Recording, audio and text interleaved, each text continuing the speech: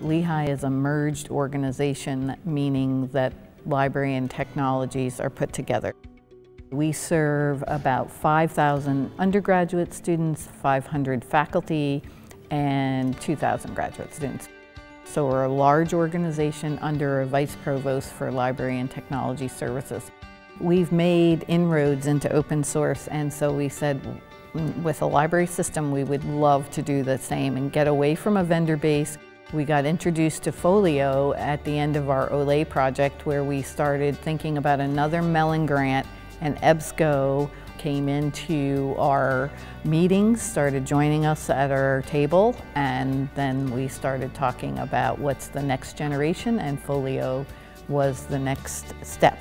FOLIO is a library service platform with a great infrastructure to build applications so that we're not building a monolithic ILS, but we can plug in pieces for workflows, for business rules that you need at your library. FOLIO will have all the basics of running your circulation system along with a catalog. All of that functionality will be there, and it will be extendable upwards so that you can use this data in different ways that you've never even thought of. The real power of this system too is that you will have a marketplace for applications. So your library can pick and choose what's important to you.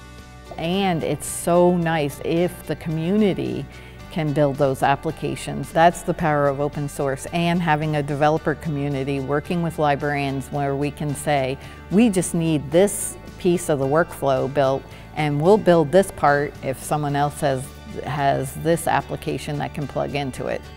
FOLIO to me is an extendable way of building a platform, and we can work with each other to build that functionality, which is really powerful.